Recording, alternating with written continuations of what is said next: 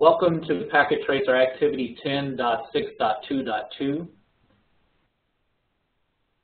In Packet Tracer, we can configure a Cisco router via the Config tab or the CLI tab. However, in the real world, when a new router is unpackaged, we generally configure it via the console port. Okay, we'll take a look at a console port. I'll do a little zoom in. Okay. We see that the console port looks exactly like the Ethernet port. However, the cable that we use to connect to the console port has a different pin layout than Ethernet cables. So you should never connect an Ethernet cable to a console port, and you should never connect a console cable to an Ethernet port.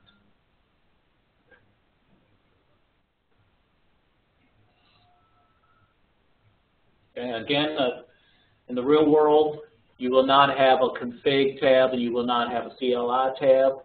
You will access the router via console port, and you'll need a terminal emulator to have access to CLI. Okay? And CLI is basically a text-based interface. It's not GUI, it's text-based.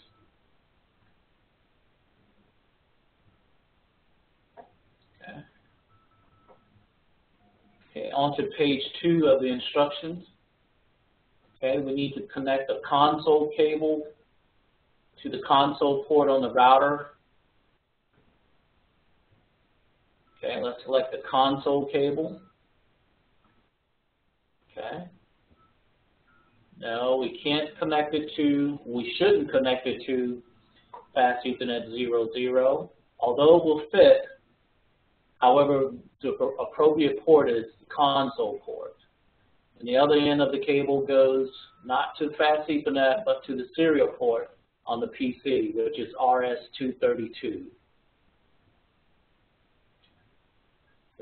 Need to ensure that the devices are powered on.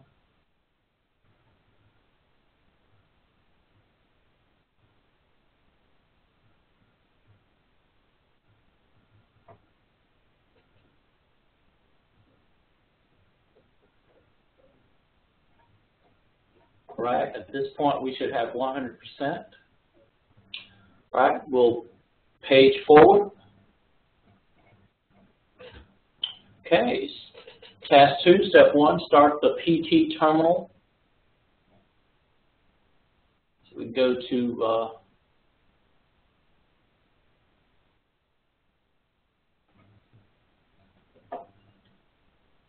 PC 0. Click the terminal, and we need to use the variables listed. See, 9600 bits per second. Okay, the data bits 8, parity none, stop bits 1, flow controls none. We click OK, and we have a CLI access.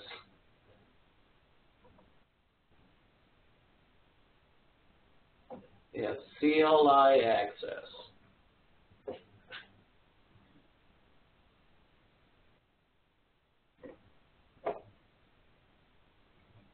Okay. Windows XP has a terminal emulator. It's known as Hyper Terminal. And my particular PC has a serial connection to a Catalyst 1900 series switch. It's the Dinosaur, and I'll make a console connection so I can access the CLI. At this point, you can basically type any type of character or characters, but something is definitely required in the text box.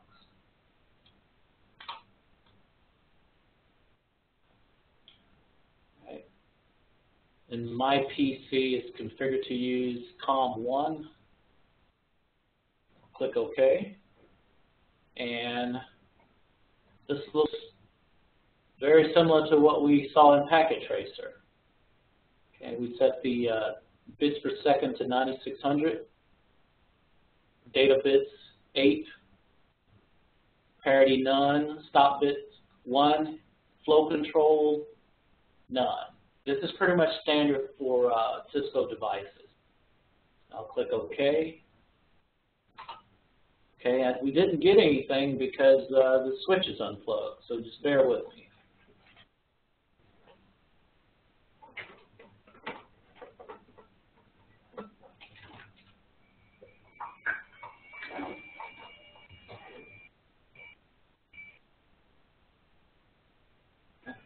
All right, now that the switch has been powered on, we get some CLI output.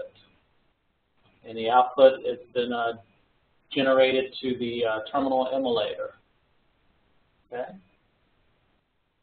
All right. I mentioned that HyperTerminal is software that's prepackaged with Windows XP.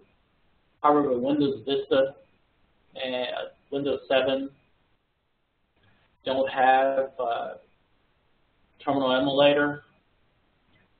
So in the classroom, we use PuTTY. PuTTY is open source, rather small file. It doesn't require installation or attachment to the registry. And this is PuTTY.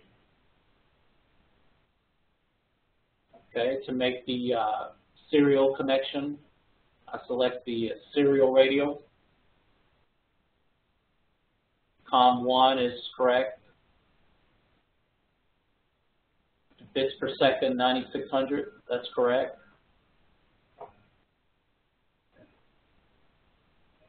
All right, to take a peek at the other variables in PuTTY, we just click the serial link. We'll see, yeah, we're using COM1. The speed is 9600. Data bits 8, stop bits 1, parity none. And flow control none. Let's click open. Okay. All right, we got the error message because I had HyperTerminal open and it was occupying the COM1 port. So I closed HyperTerminal. Now I'll go ahead and open PuTTY again.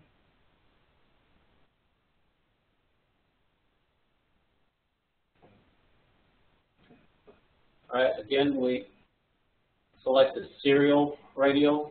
We're using COM1 9600, and to verify the other variables, we'll select the serial link, COM1 9600, speed, data bits 8, stop bits 1, parity none, flow control none, and select the open. Okay. We don't see any CLI output. It's because I have not sent a data request. Basically, I haven't pressed the enter key. Okay. After pressing the enter key, we get some CLI output. All right. Okay, we've looked at PuTTY, HyperTerminal, and console connectivity within Packet Tracer.